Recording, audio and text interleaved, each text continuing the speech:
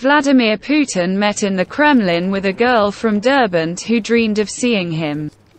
Russian. President Vladimir Putin met in the Kremlin with Raisat Akipova from Dagestan, who was upset that she could not see the president in Derbent. RIA Novosti reports.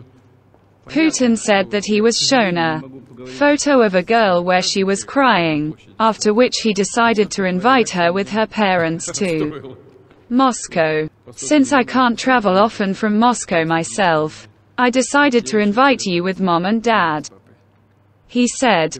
The president invited the guest to see where he works and then have tea together. Earlier, a girl who was kissed by Russian President Vladimir Putin during a meeting with residents of the Dagestan city of Derbent shared her emotions with mk.ru.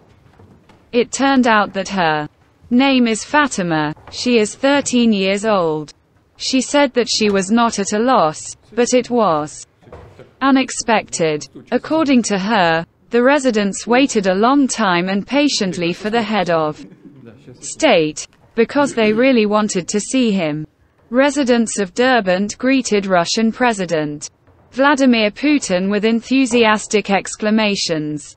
Earlier, Putin said that the toad is on our side.